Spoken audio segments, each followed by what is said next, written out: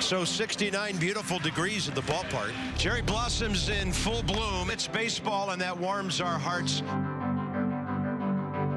Yeah, the Nats are #1. Best record in the league. That's been sewn up. Around baseball, some things to be decided today. It'll be fun to sit here in our perch and watch some of those things unfold. Let's do this. 162, game on.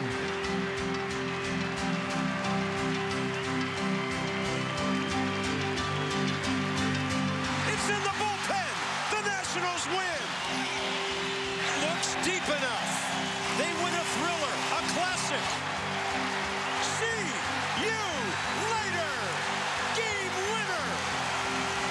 9 in a row, night after night after night. Enjoy the ride, folks.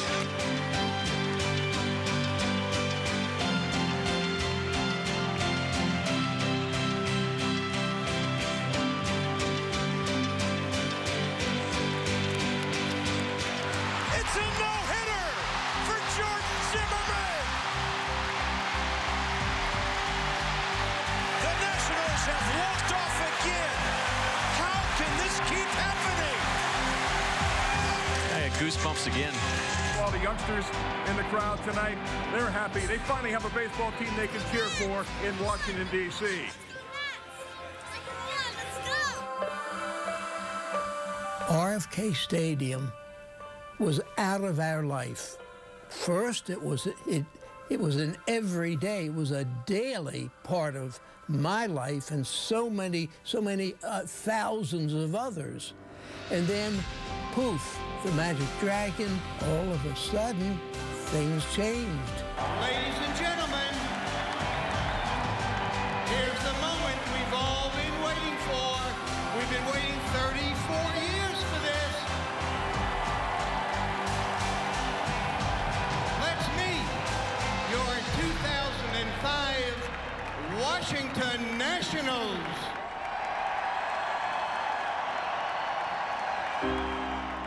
For 33 summers, RFK Stadium sat vacant for baseball.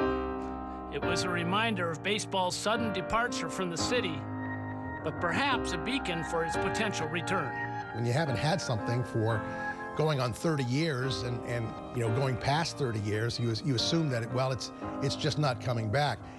But the fact that the district never tore down RFK Stadium, this was something that a lot of other cities didn't have in terms of a suitable place to play if a Major League Baseball team ever did want to come back.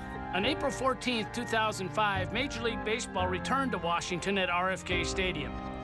There was a baseball energy within a real game, and it wasn't an exhibition or a crackerjack old-timers game. The city that started the tradition of presidential first pitches reclaimed that honor. Fans turned out to see their new team, and those who helped usher baseball back to the Capitol came to see what they helped to create. When we came to RFK that night and they wanted to introduce some of the people involved in bringing baseball, I had a little bit of trepidation because I know that politicians are routinely booed, right? This is just a matter of course, and I had been booed many times in all different venues, all different sports. But lo and behold, they introduced me. I got a standing ovation. And I'll never forget that. But it was a great moment. I felt like, you know, one of the baseball greats, you know, waving to the crowd. It was just a great feeling to see all those fans there. Unlike anything I've ever seen before or since, these were folks who never adapted to becoming Orioles fans. They almost turned off to baseball altogether. Their team left in '71 and went to Texas, and they hadn't forgiven anybody. So for it to become a reality, the anticipation of that first game, the place was packed, and the atmosphere was unlike anything I've ever experienced.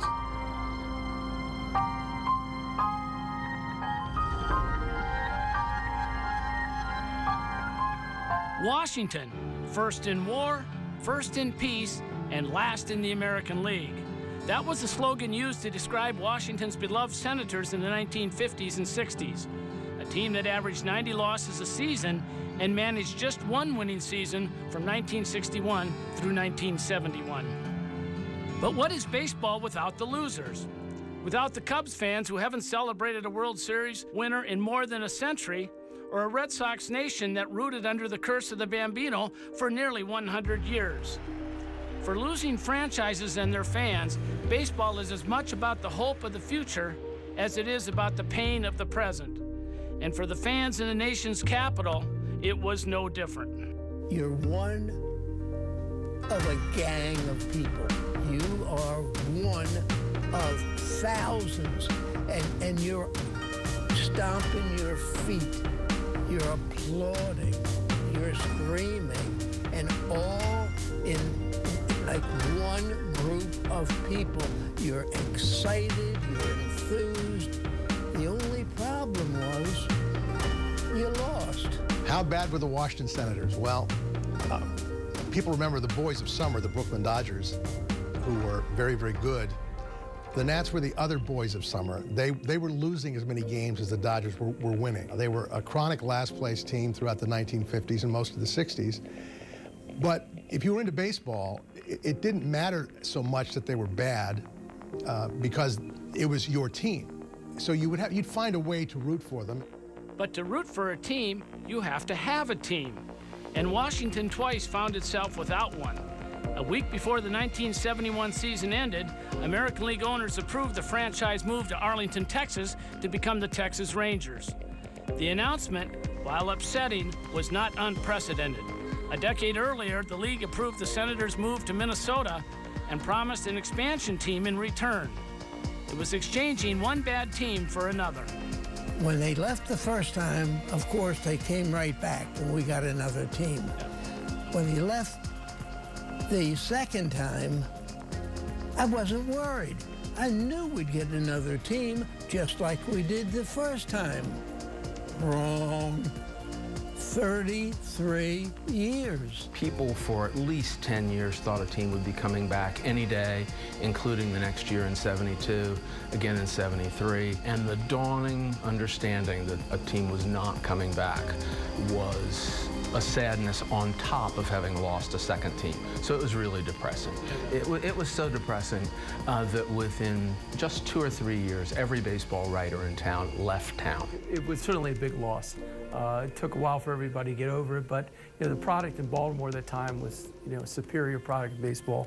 It was, for baseball fans, it was an easy move to follow Frank and Brooks and the great teams of the Orioles. So for all of us who loved the game, it was not like having your own team, but we all rooted for Orioles for 33 years. You kind of got it out of your head because it wasn't part of your life anymore. Many, thousands, in fact, of the Senators fans went over to the Orioles. There was no place else they could go. They're not going to go to Philadelphia or New York. So the Orioles, Baltimore, even though they were the bitter enemies of the Washington team, there was just nothing else you could do. I mean, it was a sad, sad time. On September 29th, 2004, nearly 33 years to the day since they left, baseball is back in Washington, D.C. There were some hints and signals that this was going to be positive for the district, but I was still kind of like, I'll believe it when I see it, and I still was very, very concerned. I still was very, very nervous, and so when I finally got that call, it's unforgettable to be able to go out and say we actually had a team. Even those who campaigned for baseball's return to D.C. began to doubt if it would ever happen, and with good reason. There had been plenty of false hopes throughout the years. Many teams threatened to move to Washington, but they never showed up. And when Major League Baseball decided to add 4 more teams in the 1990s, it chose cities in Florida, Colorado, and Arizona. Washington had the unshakable reputation of a losing baseball town that could not support a team. You couldn't escape the fact that we'd lost 2 teams. It was by the 80s that the town had begun to grow, the demographic had changed, it was a more prosperous, more educated, it was really the baseball demographic. But it was stunning to see baseball ignore Washington for at least 15 and maybe 20 years more than they should have. Been so many false rumors over the years, the San Diego Padres at one point, the Giants, others I think along the way, but it seemed like there was no way for Montreal to hold on to the team. and we were certainly hoping that DC would get it. They had other options, but it seemed like the nation's capital was a logical choice. But even the most logical of thoughts can leave room for doubt. I think those of us who had been in the sports department at the Washington Post that entire 33-year period, like George Solomon, who was the sports editor for 28 years, we were absolutely convinced that Washington would support a team and would do well, but you never know until it happens. In September of 2004, baseball decided to find out. Years of political wrangling within the district government and decade-long sales pitches to Major League Baseball finally worked. The Montreal Expos would be moving to Washington. Just a year and a half before, then Mayor Anthony Williams made the official pitch to Major League Baseball's relocation committee. To use a baseball analogy, I mean, you basically got to hit like a grand slam. I mean, there's no room for you. You're not just trying to get some contact and get on base. Basically, do or die. We were able to convince people over time that Washington, D.C. was regaining its respect, its capability. It was on its way to coming back. And look where we are now in Washington, D.C., where we were able to send the message that we were on the road back. Baseball should be part of that story. In 2005, the story began, and the Washington Nationals played their first season at RFK Stadium. But RFK was a multi-purpose stadium known more for housing the great Redskins teams of the 1980s than baseball's worst team of the 60s. In May of 2006, Washington and baseball broke ground on the future site of Nationals Park, just 4 miles from RFK Stadium along the Anacostia River. Not playing in a football stadium anymore, having a place where the fans can go, and it's a baseball stadium. And I think that was huge for the organization and the fan base to have. A baseball stadium, not a multi-purpose stadium, but a baseball stadium. You know, most of us thought that day wasn't coming. It would be 2 years before the Nationals players moved into their new home, but they followed its progress. We would drive back from Dulles, coming back to RFK, maybe a Sunday night, to pick up our cars, okay? You know, the team's coming back into town. As the buses rolled by the South Capitol Street exit, everybody would turn their heads and strain for a look because you could see the upper deck now. And then on a later road trip, you could see the blue seats actually going into the ballpark. You could tell everybody just couldn't wait to get out of RFK Stadium. Maybe that's when the, I don't know, the attitude or the feel or the complexion of this ball club really started to change, because we felt like a family that was building a new house. The Lerner family and all of the partners of the Washington Nationals are proud to be part of your team. Thank you, and let's play baseball. I'll never forget, it was May 3rd, 2006. We were at our offices that we have downtown at Washington Square. And my dad got the call. We were all standing in the room with him, and it was pretty emotional. I mean, we were all kind of tearing up, and I wanted that so bad for Dad, and it was just a great move, and something I'll never forget. We decided to get together as a family and discuss it, and we realized what it would do both in our privacy and everything else surrounding becoming public figures as we got it. We decided it was something we all really wanted to do, and if one person had said no, we would have never gone after it. But our entire family got together, and we said we wanted to pursue it, and we knew the love of baseball my dad had since he was a little boy, and I think it was an important decision to make for my dad and also for us as a family. 8 ownership groups formed in an attempt to buy the Nationals, but only one of them was comprised of family members with ties to the district. Ted Lerner, the family patriarch and real estate mogul, is a native Washingtonian who once worked as an usher at the Senators' old Griffith Stadium. But baseball recognized something more in Lerner than his love of baseball and area ties. The Lerner family was much better financed than any other group, and I think that's what baseball was most concerned with. In the years intervening between the Senators leaving town and baseball coming back, there were a number of people who stepped forward and said, well, I'm going to be the owner of a new team. I'm going to pursue a Major League Baseball team. And with few exceptions, most of those people didn't have any money. When they got the team, I think it was kind of a collective sigh of relief that, you know, okay, we're getting someone here who is extremely well-financed, who is serious about winning, and who has a little bit of history here. This was a town whose previous baseball teams were all owned by men who just barely could afford a baseball team. Ted Lerner's one of the richest men ever to own a baseball team. Ted Lerner built his real estate empire from the ground up, and his family would have to do the same with their newest investment. We knew it was going to be tough. We knew we had to get a lot worse before we got better, and that we had to be straight with the fans of what our vision is for the team. To be successful long-term and be like the great franchises like the Cardinals and the Braves and the Yankees and the Red Sox, who even in their worst years are competitive in September. I mean, that's what we wanted to be. We wanted to be there every year, not just once in a while. We knew that it would take us 5-7 years to truly get our arms around the whole organization, top to bottom, make changes in personnel that we needed to, and to get the organization where we felt we were on the road to excellence every year. The excitement of baseball's return to D.C. was quickly met with the realization that new teams are rarely winning teams. But the Nationals surpassed all expectations throughout the first half of 2005. Sports fans all want instant gratification, now more than in previous decades. And I'm not sure Washington understands how incredibly lucky they were.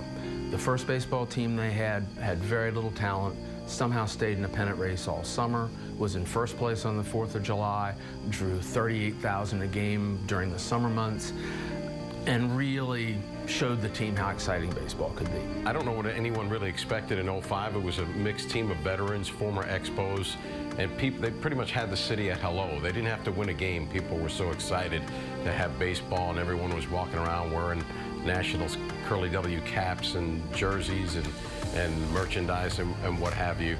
And the team then was really good in that first half of 05. In June, went on a 10-game winning streak, and they were leading the National League East by 5.5 games at the midway point with a record 19 games over 500. Then they went the other way in the second half of the year and finished 500 and missed a chance of the postseason. And then you had those down years come after that. They averaged 66 wins a season for the next 5 years and finished at the bottom of the National League East in all but one of those seasons. When the club moved, the farm system was bare. There was nothing in the cupboard. Most of their better prospects had been traded away the previous year. So, as a result, you ended up with a lot of guys who were heading towards has-been categories. When they were bad those first few seasons, I heard people come back with that same argument, oh, what a mistake. Baseball made a huge mistake putting a team in Washington, as if it's the city that's playing the games and not the players. The changing faces on the field were matched by the rotating colors in the stands.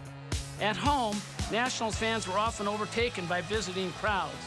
On the road, they were overmatched by better competition. Let me start with Philadelphia. I mean, we would go to Philadelphia, and the Phillies were in their heyday. I mean, they were so good. Rollins and Utley and Howard and Jason Worth and Raul Ibanez and all those guys. I mean, they just wore us out, and we felt like a AAA ball club going into that park. At the Nationals' own AAA level, the situation wasn't much better. In 2006, the franchise could barely field a team. We had to sign 22 free agents just to fill out the AAA roster, which is unheard of. So the system was dry. There was no quality prospects whatsoever. And baseball just trying to keep a good product on the field for the Montreal fans while they owned the team, which made it a tremendous challenge for us. So I believe it was a worse situation than starting a new organization as an expansion team. It's no fun to lose, whether at this level or any level. We kind of knew with sort of starting from the bottom and building up and building the farm system up, you know, we knew we weren't going to be very competitive for a few years at the big league level, but a lot of us young guys got a chance to learn and to get a lot of experience at that level, whereas in another organization we might not have had that experience or that chance. A 67-win season by the Montreal Expos in 2004 left the Nationals with the 4th pick in the 2005 draft. The team selected a third baseman from the University of Virginia. His name was Ryan Zimmerman. I remember Jim Bowden, who was the general manager then, and Bob Boone, who's still very high in baseball operations with the Nationals, coming back from scouting Ryan at the University of Virginia in anticipation of that draft pick in June of 05. And their reaction was, he could win a Gold Glove and play third base in the big leagues. right now. It wasn't long before the Nationals found out they were right. 4 months after Zimmerman was drafted, he was a September call-up for the Nationals. In his rookie season, he started all but 5 games at third base and finished second in the National League Rookie of the Year voting. In his second season, he led the Nationals in home runs and RBIs, and he played in all 162 games for the first and only time in his career. Zimmerman was the first indicator that the Lerner family's vision for success could become a reality. In the spring, he's playing infield for UVA. And in the fall, he's playing infield for the Washington Nationals in the major leagues. The quiet way in which he went about his business, the magical glove at third base, the walk-off homers, those were early career indicators to me that Ryan Zimmerman is going to be something special. On other teams, I might not have had a chance to do what I did here. To be called up at such a young age and just kind of be thrown right into the fire and just go out and trust a 21-year-old kid to play every day is not normal for a reason, because a lot of other organizations, first of all, have guys that have been in the minor leagues and are developed and are ready to come up, and so I'm obviously thankful for that opportunity, and I kind of just ran with it. On March 30th, 2008, Zimmerman played a key role in ushering in a new era of Nationals baseball in Washington. On that day, he showed why he would come to be known as the face of the Nationals franchise.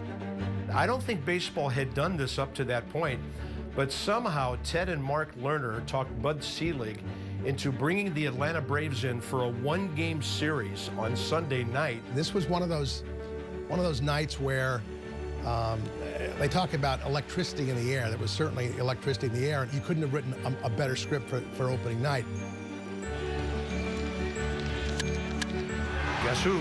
Ryan Zimmerman takes Peter Moylan deep out into the red seats in left center field, and I'm up in the press box and I'm thinking, you can't make this stuff up. This guy can't keep doing this time after time. It's always easier to come up and play and produce when people are rooting for you. A lot of people kind of saw my career as I was growing up, going to school at Virginia, and then obviously coming here to play, everything's kind of been in that area, so I have that tie. On the other hand, too, I was a younger guy that they brought up and give a chance, and when you're kind of rebuilding as an organization, I feel like it's easier to root for a younger guy that you hope is going to be there for a long time. So, like I always say, it was kind of just being in the right spot at the right time. Being in the right place at the right time became an important theme in Washington, not only for Zimmerman, but for the Nationals franchise.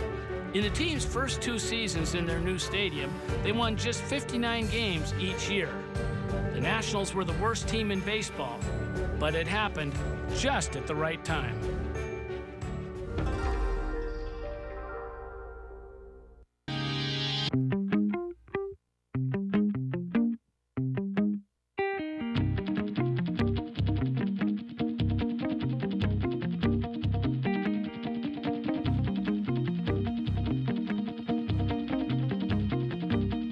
The anticipation before first pitch is the loudest I've ever heard Nationals Park. Steven walking in for the bullpen after completing his warm-ups to a standing ovation, I think something he didn't anticipate. To kind of break the moment, pitching coach Steve McCaddy took his cap off and doffed it to the crowd as if all the attention was for him to try and loosen up the moment for Steven. The baseball world waited for this moment for nearly a year. But Washington fans had waited for this moment since baseball's return in 2005, if not longer.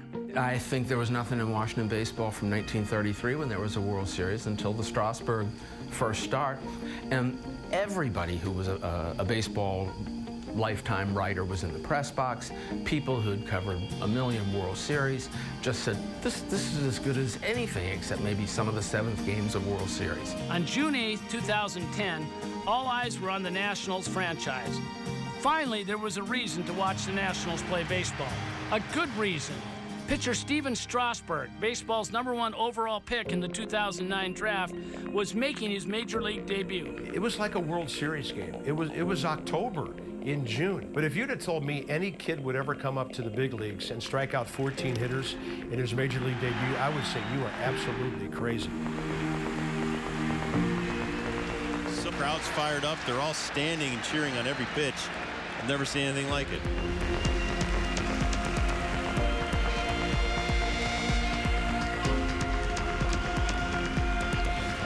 to see some whiffs. He's walking off the mound, and you know they're counting me down to commercial in my headset, and I think I didn't even give the score. The last thing I said was, "This guy can't be this good," and that's how we went to commercial.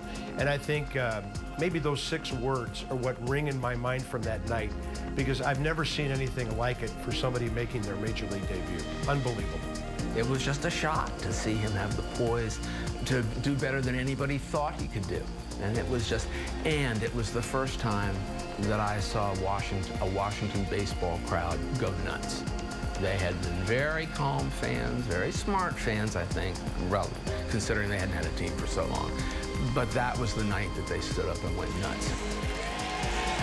Washington baseball fans had plenty to be excited about, and Stephen Strasburg was just the beginning. The night before his 14 strikeout debut against the Pittsburgh Pirates, the Nationals, with the top pick in the draft, selected a 17-year-old power-hitting catcher by the name of Bryce Harper. In the span of 24 hours, Nats fans got a glimpse of their instant staff ace and future outfield slugger. With the first selection in the first round of the 2010 first-year player draft, the Washington Nationals select Bryce Harper. When you suffer through those losing seasons, you know you're going to get some #1 draft picks, and you got to make the most of them. And you know, back-to-back years, you're talking Stephen Strasburg and Bryce Harper, and right there, I think this franchise turned the corner. Draft picks started to kind of climb the ladder and then come up to this level and you know, produce and help us win. And I think once you kind of start seeing those guys come up, you know, there's more behind them, and you can go out and get some free agents to add to your team. And so I would say, I guess, just once kind of the guys that we drafted from those 2 or 3 years where we weren't very good and had some high picks, and then once they developed in the minor leagues and finally made it to the big league level, I think that's kind of when the organization started to turn around. Strasburg and Harper were the Nationals' most well-known draft picks, but they weren't the only ones who would make an impact. From 2009 to 2012, the Nationals drafted their future ace, slugger, third baseman, closer, and top minor league prospect. We think we had the top 4 people in the draft for, I think it's 4 years in a row. That was incredible luck and incredible vision on Mike's part. Mike Rizzo, the assistant general manager turned president of baseball operations, has been the man in charge since 2009 when the Nationals drafted Stephen Strasburg and Bryce Harper in consecutive years. The 2 players with unprecedented talent required unprecedented spending by the Washington Nationals, in part because of their talent and in part because of their agent. To be able to draft first 2 years in a row means you've been bad 2 years in a row, but talents like Stephen Strasburg and Bryce Harper only come around once every generation or so. So, yeah, timing is everything in life, and certainly it's everything in baseball. And as we know now that there is kind of a special relationship between Scott Boras, who's the agent for both of these guys and for several other players in the Nationals, and Mike Rizzo and the Lerners. And where a lot of teams don't want to deal with Scott Boras, the Nats' attitude is bring it on. It's my honor to express, you know, the happiness and the joy of the Washington Nationals organization with the acquisition of such a fine player. He was a player that our front office and ownership identified early in the process as an impact elite type of free agent that we would like to acquire, that would help us not only in the short term but in the long term, not only between the lines but in the clubhouse and in the community. So without further ado, it's my great honor to introduce the newest member of the Washington Nationals family, Jason Worth. I heard that the team had signed Jason Worth in the press box of a Redskins-Giants game in New York. And I would say that that was more electrifying than many of the other moments that you associate with baseball in Washington. That came out of the blue. Nobody in baseball expected it. I thought I knew what they were thinking about everything. A shock to me. And that's when I said, they're serious. My grandfather played 19 years in the big leagues. My uncle played a long time. I feel like I'm really young in the game. In December of 2010, the Nationals signed 31-year-old outfielder Jason Worth to a 7-year, $126 million contract. Worth's agent, Scott Boras, was known for getting his clients top dollar in the free agent market. But the Nationals had never before footed the bill like this. Going after a player like Worth and giving him the kind of contract that they gave him put baseball on notice that, hey, I guess the Nats aren't kidding around. It gave them a credibility on the field and in the clubhouse they did not previously have. Coincidence or not, after Jason Worth showed up, a few things changed with being around the ball club. The travel changed a little bit. The airline we used, the hotels we stayed in. I don't know if Jason had anything to do with that. Urban legend has it that he did. But I do know that when Jason Worth came in, there was a change with the ball club. Well, I think it showed that they were willing to spend the money to get a veteran player to come to Washington, D.C. And while a lot of folks may have argued in baseball circles that they overspent to get Jason Worth, they spent in dollars and years. They wouldn't be the first team to do it. They're not the last team to do it, but they felt they needed to get an established player into that clubhouse that knew about winning and could have some of that rub off on the younger players that they now had coming up through the ranks. And I think it worked. When baseball returned to Washington in 2005, questions arose about the city's ability to sustain a team. Losing seasons through 2011 didn't do much to quiet the critics, who still believed a city that lost a team twice would lose one again. There were people who covered baseball who had been opposed to baseball going back to Washington because they bought into the old, tired, conventional wisdom that, oh, D.C. isn't a baseball town. That team can't last. You know, in 5 years, they'll be gone, or in 10 years. They should never build a park for that team because baseball will fail again in Washington. We thought that D.C. could build a stadium and not screw it up, not have huge cost overruns, not build a terrible ballpark, but you don't know. You thought that Washington could provide ownership with enough money and enough brains to, in time, develop a good team. Not another team that's last for decades at a time. But you don't know. I would say the real pleasure and the relief has come over these 10 years as you realize the town does love baseball. The love can be measured in attendance alone. If you live in the Baltimore-Washington area, pretty much every night between April and October, there's a major league game. In 2005, and certainly in last 2014 season, both teams combined drew more than 5 million fans. Well, one team would never draw 5 million fans. So clearly, the Mid-Atlantic region is a great baseball area. It's a baseball town now that, you know, some folks wondered whether there would be enough interest, but consistently it's there now. You're talking about 2.5 million fans. I'm sure, you know, as this team progresses, gets better, wins a championship, maybe you'll get close to 3 million fans a season at Nationals Park. So obviously there's a fan base, you know, and initially, like a lot of things I've seen over my years in Washington, people would come to games at RFK Stadium or even Nationals Park as transplanted from other cities, wearing the colors, the jerseys of players from the teams that they, you know, their city that they were fans of, that they grew up in. But now you're seeing all the kids come to the game and they're wearing the Zimmerman jerseys and the Harper and Strasburg jerseys. They've got the marquee names and players that have helped build a fan base among the kids and the Nationals activities in the community with the Youth Baseball Academy, and this year big involvement with Little Leagues, and all the teams in the DC area are going to be wearing Nationals type uniforms for Little League Baseball. So the team has really entrenched itself in the community, and I think the fans now are entrenched in the Nationals, just waiting to see them win it all. Washington's a very transient town. You haven't had baseball in a generation. We had to build a fan base from scratch. I think it's one of the fun things that has happened to watch just the crowd every year get more and more become real Nationals fans. That includes the politicians who call Washington home. There's a patriotic touch to baseball games at Nationals Park. There's a spectacular view of the Capitol Dome from the upper deck. War veterans are honored each game. And of course, there's the racing presidents.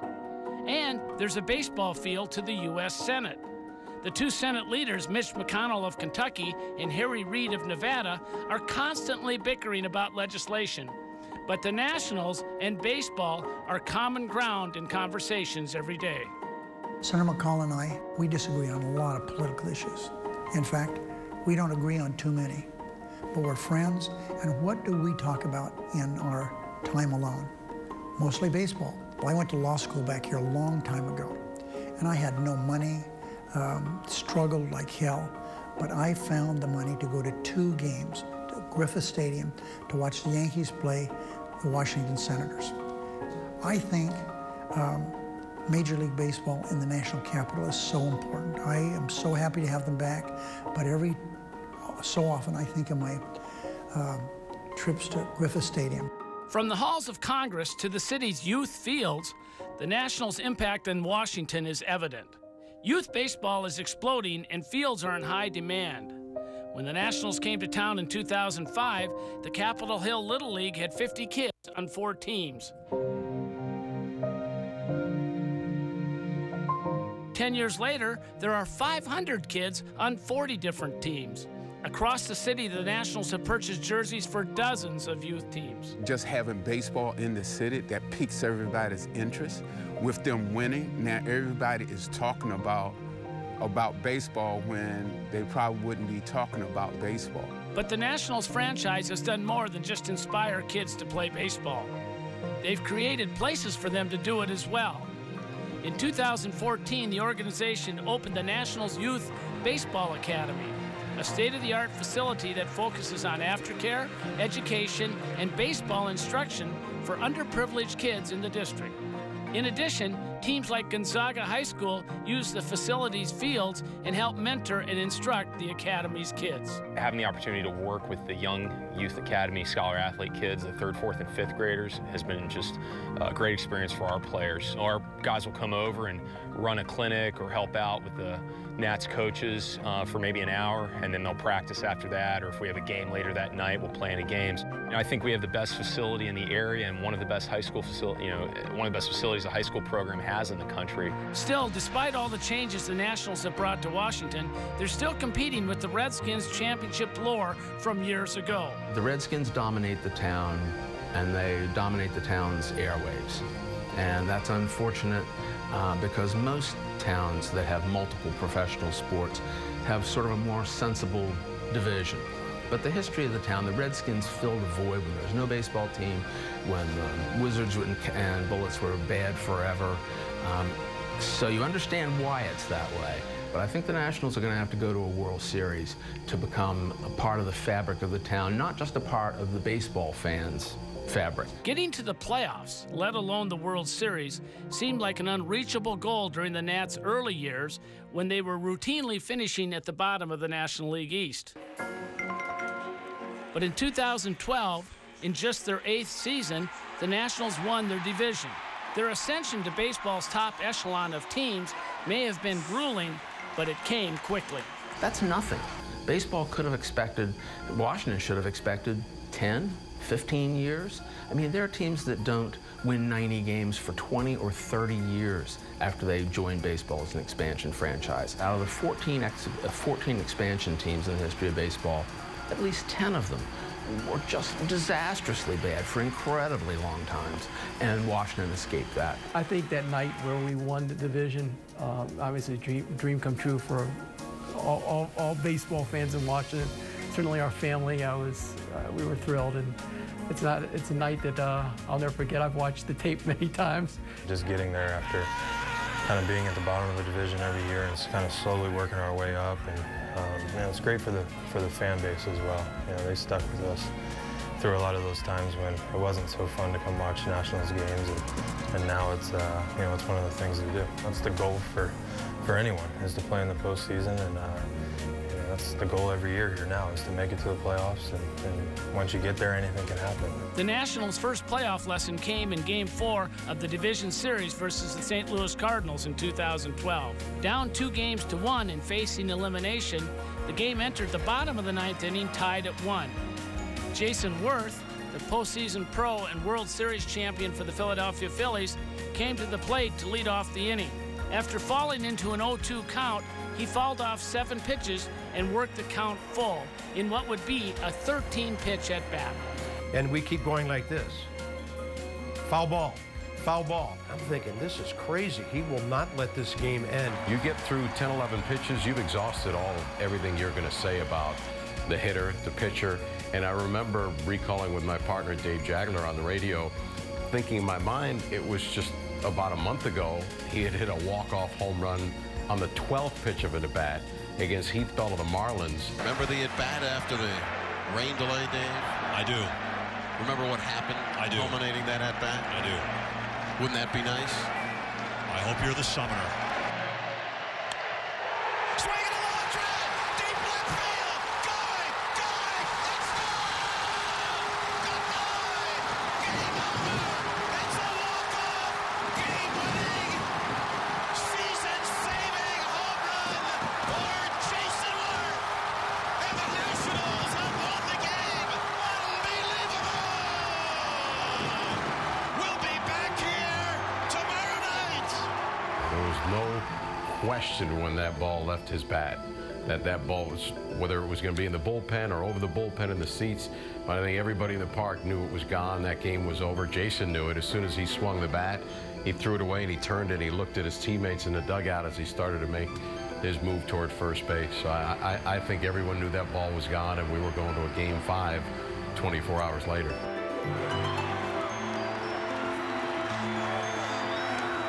This is what everybody wanted, FP. They wanted Game 5. They wanted Gio on the mound. So after an unbelievable thing that happened here last night, here we are. The Nationals' momentum from Game 4 carried into the start of the winner-take-all Game 5. By the end of the third inning, they had a 6-run lead.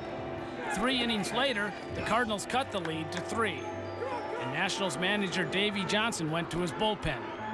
When closer Drew Storn entered the game in the 9th inning, the Nationals clung to a 7-5 lead. Suddenly, everything changes. Swinging a line drive right field. That's going to be a base hit.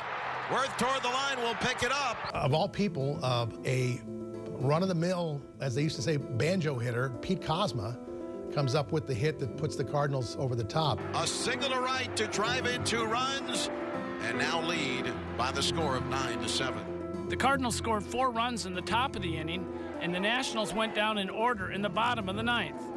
24 hours after Jason Worth's home run had saved their season, the Nationals were out of the playoffs. Crazy stuff happens in that 9th inning. You've got somebody like Drew who's got some of the nastiest stuff in the game. You know, to give up some runs, it doesn't happen that often. It's the best job when you're good at it, and it's the worst job when you fail. So it's part of it. Most disappointing thing, honestly, is I just let these guys down. The Nationals' postseason heartache has continued.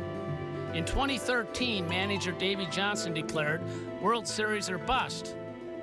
And it turned out to be a bust as the Nationals finished 10 games behind the Braves and missed the postseason. In 2014, they finished with 96 wins, the most in the National League. They entered the playoffs as the World Series favorites, but lost in 4 games to the eventual World Series champions, the San Francisco Giants. I think we've learned a lot from the last 3 years. You know, going to the playoffs in 12, having high expectations in 13, and obviously not living up to those. And then last year, having a great regular season and, you know, obviously losing in the first round again. Playoffs are kind of a crapshoot. I think the goal is just to get there. But around baseball, the expectation is that the Nationals will win in the postseason once they get there. Despite their late season disappointments, they are fulfilling the Lerner family's goal of staying competitive every year.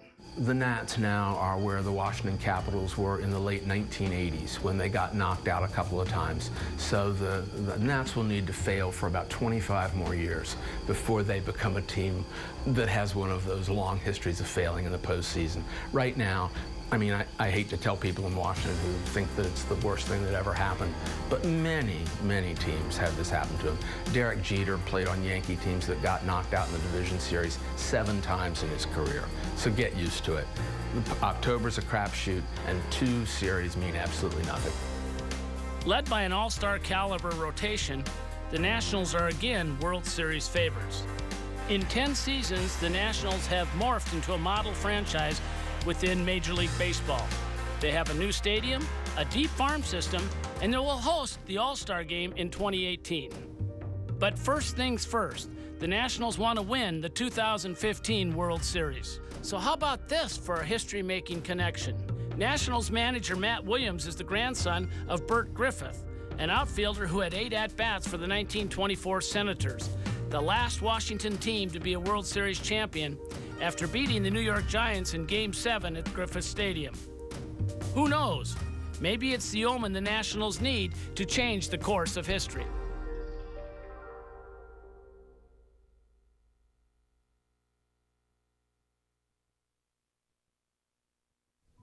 My absolute pleasure to welcome you officially for the first time, and we love the sound of this, the Washington Nationals Youth Baseball Academy. Please welcome one of the principal owners of the Nationals and our Nationals Dream Foundation Chair, Marla Lerner Tannenbaum. You're awesome, girl. Since baseball's return to D.C. after 3.5 decades, there have been a number of unforgettable moments in the history of the Washington Nationals. Who can forget when the city was first awarded the franchise, or when the Nationals played their first game at RFK Stadium? Who can forget Ryan Zimmerman's walk-off home run to cap off the first game played at Nationals Park? Or the first postseason games played in the nation's capital only a few years ago?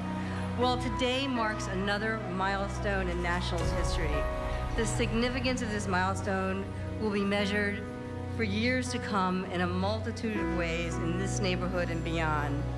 The work that goes on in this building will change lives. I'm here today to thank the donors, the National staff, government officials, and others who've made this facility possible through their efforts. Part of the promise of bringing the national pastime back to the nation's capital was to ensure that all youth in the city would have the opportunity to benefit from this wonderful game. From day one, the Nationals organization, my father, Ted Lerner, and the entire Lerner, Cohen, and Tannenbaum family have believed in the potential of the Washington Nationals Youth Baseball Academy. It's all about the kids, and what an enormous job it was by Marla and her staff to get things looking the way they are today. It was a great effort by people coming together. You know, the City Council, the DC, the Nationals, and a lot of groups. There's a lot of people responsible for it, but it's all about the kids. Fields are awesome.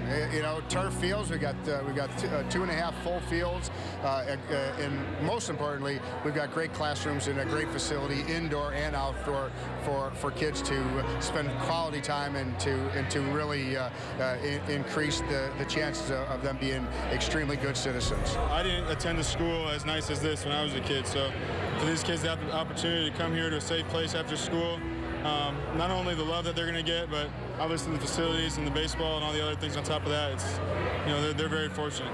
So many have already come together to get us to opening day. Moving forward, it will be the vision, ideas, and action of an entire city that will make the Academy everything it can be for the youth of Washington and for the city as a whole. The walls are built. Together, let's make it a home. Thank you.